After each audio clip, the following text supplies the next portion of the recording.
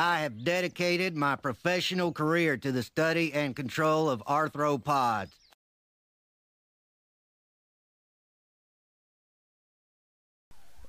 Good morning. This has been a video series I've been planning for a long time. Actually, probably as long as I've been making videos on YouTube, I've wanted to hit this topic because I'm afraid quadruple G nailed me. I'm a pervert. Well, no, I like I had mentioned in an earlier video, my master's research in part of my PhD research is in sexual biology, specifically of crustaceans, but I'm knowledgeable in a wide variety of areas. So I want to make a video. I want to make I want to make a series on sexual biology.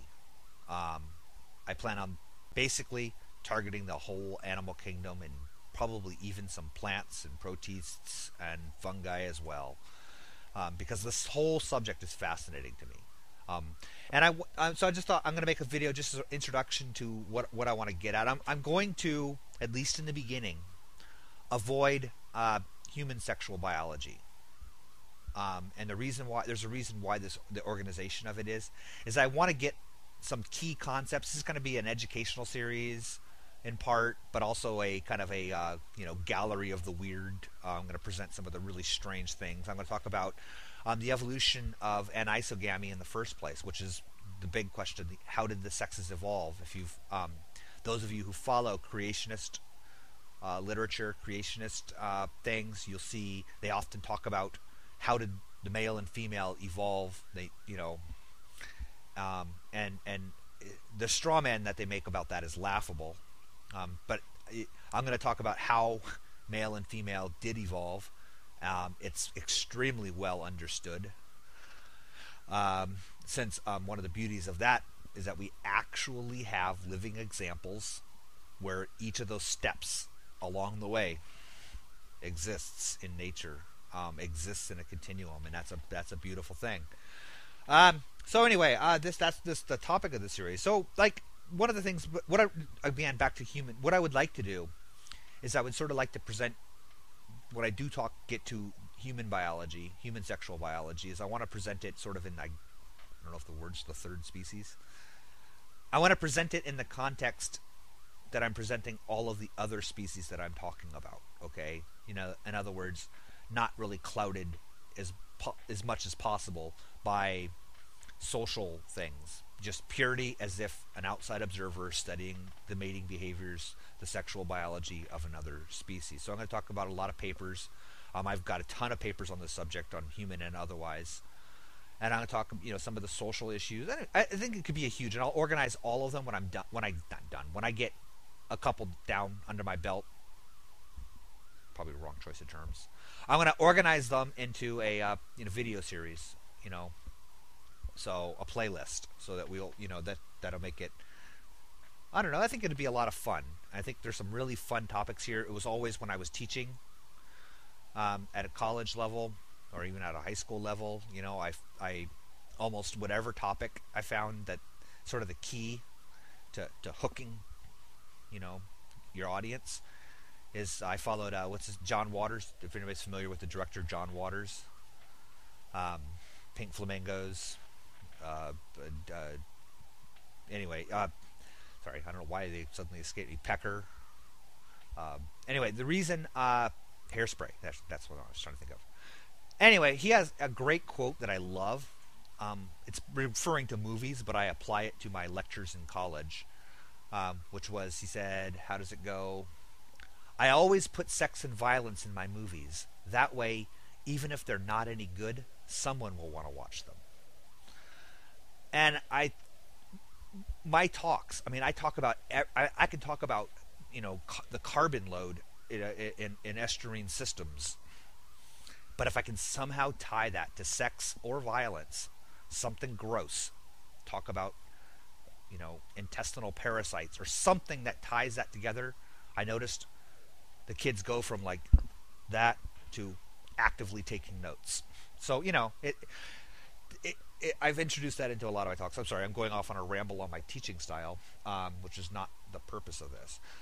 Like for example, one of the things, just to sort of to tie like as an example of what I'd like to discuss, there's been a whole series of great papers. Ever since it's kind of started with a little bit, it's been going on for a long time, but I think the study of human sexual biology really took off in the 90s, where a series of papers by Baker and Bellis is one of them, and a few others. They started looking at, because we had from the 60s through the 70s accumulated a really good body of these papers. This whole sociobiology, whether you agree with it or not, led to a slew of papers looking at the evolution of mating strategies in the animal kingdom, the really trying to getting an idea as to looking at game theory, evolutionary stable strategies, why certain behaviors persist, why behaviors that seem counter to the survival of the individual actually do persist, and looking at this and then finding trends in the sexual behavior, even the aberrant sexual behavior in this group, compared to their social organization. How large is their social group? Are they single pairs that live together? Are they solitary? Do they live in groups of 50? Do they live in groups of 100? These kinds of things, and finding that whether we look at African lions, chimpanzees, or termites, we find common threads that run through these depending on some of these. And so led a lot of idea that there's a genetic component to these sexual behaviors that is stable, that persists because it's advantageous. And then, with that in mind, people started turning the microscope towards human beings, and we find that despite the fact that we're an unusual species, we are not unusual in our sexual behavior for the most part. We fall right into where you would expect any other animal species, given our reproductive, our lifespan, our reproductive output, our social conditions. We are sexually right in the thick of it, right? We're right where we would expect to be.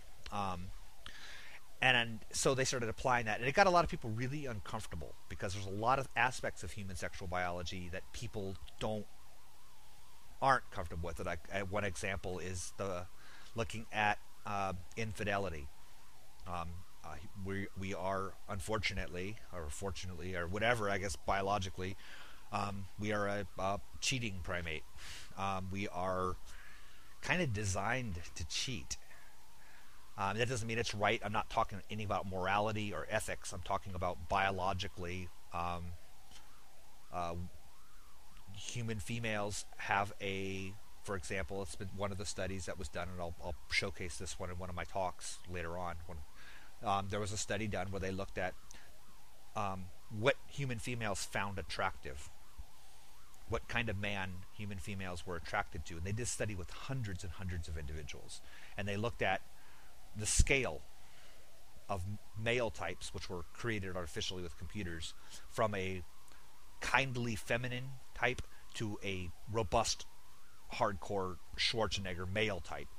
And there's continuum in between them. And they had women choose which one they found the most attractive. And they found the ultimate result of this study, and it worked across cultures, is that women preferred the more effeminate males, more softer males, throughout most of their reproductive cycle until ovulation, when they preferred the robust male. What that says is, what you can interpret it how you want, but the point of it is that there is what women find sexually attractive in human males is not consistent across their reproductive period. That shows that there's something there. That kind of stuff. So anyway, I'm going to get into that. I'm going to run out of time here. And this is just an introduction. And I talk about a lot of things. There's tons of studies now on human mate guarding.